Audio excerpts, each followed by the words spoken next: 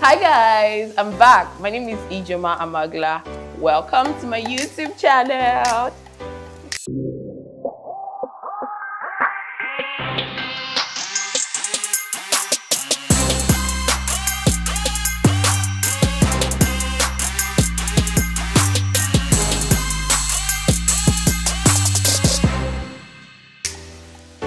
Okay guys, please do not forget to subscribe, do not forget to like, and most importantly, do not forget to share. Okay, so we'll get right to it. I'm sure from the topic you already know what this is about. Yeah, guys, I won an award. I won an award. I won award for photography from ELOY Awards, and oh my god, I am so proud of myself. Yeah. I'm proud of myself and the brand. And I just thought I'd do a very short story. So let's get right to it. So a lot of people have asked me how I started photography, why photography and all. It's not so much of a long story. I was not born with a camera in my room, obviously not. But so in 2016, yeah, I was privileged to travel abroad. And then when I traveled, I was walking on the streets of New York, and I figured out, why are these people shooting? What exactly are they shooting? Because they had long lenses. They had really long lenses. I was really wondering what was happening here, right? So I decided to buy my camera there. That was how I got my first camera. I can't really remember the name of the camera, but I got my first camera there. And then I came back to Nigeria, and I tried taking the pictures, but guys, it's the camera. It's not a phone camera kind of, right? You had to learn ISO, shutter speed, and the rest of them. But I didn't want to sit down to learn it at that point. So what I did was, I was just carrying the camera on my neck. And I went to Unilag. And if you know Unilag, stuff like that entice people. So people will be interested to talk to you. Oh, you have a camera. Nice. And that was how I had conversations with people.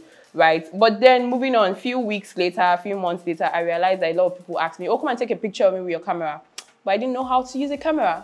Okay, so I decided to actually now learn how to use a camera, right? And that was the beginning of, guys, an entire journey for me, which I am so grateful for. But to be honest, it has not been the easiest journey so far. I had a lot of challenges. So I had to do bits internship with some people here and there, and it was not one of the best experiences. I can't go into majority of the details, but it was not the best experiences. I started getting gigs in school. Few people knew me as a photographer in school, and to be honest, just to be fair, I'm a woman, so there was more interest in it. People were like, oh yeah, a female photographer, right? So people were more interested to know about me.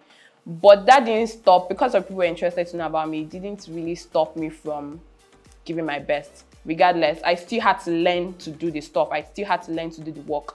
And to be honest, photography was not giving me anything. I was so heartbroken. I had to go and do a 9-to-5 job in a digital marketing firm, right? But then again, I realized that I was really not fulfilling anything there.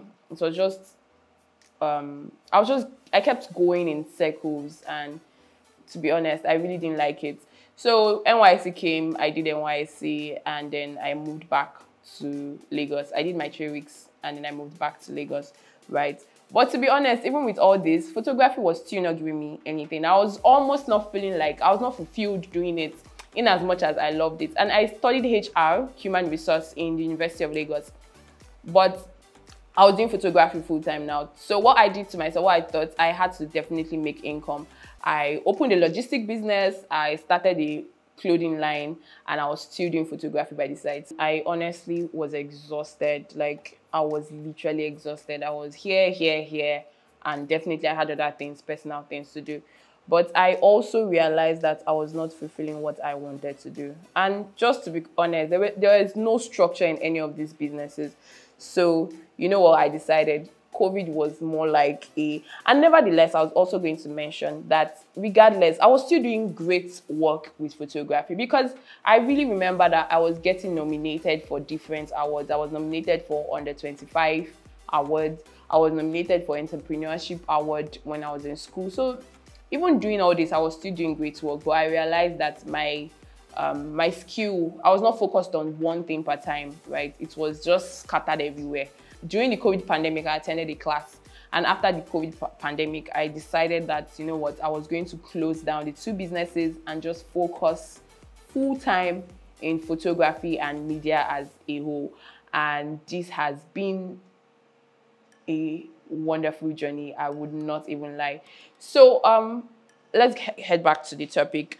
For me, winning this ELOY award is, to be honest, is one of the best things for me in 2022, for me, for my team, and for Ijeoma as a brand. What does this award mean to me? I have had a lot of people reach out to me to find out, oh, it's just an award, or probably people nominated you for it, and just people trying to downplay it, right? But nevertheless, I really do not take it up for granted. I know this award for me, it's the beginning of influence, it's the beginning of impact. For me, as a female and as a female photographer in the industry, we need to have people, we need to know people that have voices, that can speak up for things, right? And this award is just a proof to me, and I am genuinely and honestly grateful for this award, to come to Ijeoma, to come to the brand, and to come to Ijeoma Amagla. And every time I look at it, I just know that there is more work to be done, to be honest. There is a lot of work. This is the least that we can be in, and there is more work. But I just want to thank everybody for supporting the brand, for supporting me, for seeing a vision and just encouraging us in one way or the other. Yes, cheers to 2023. Bye. Don't forget to like, don't forget to subscribe. I've said my story, so please like, subscribe, and share. I'll catch you later. Bye.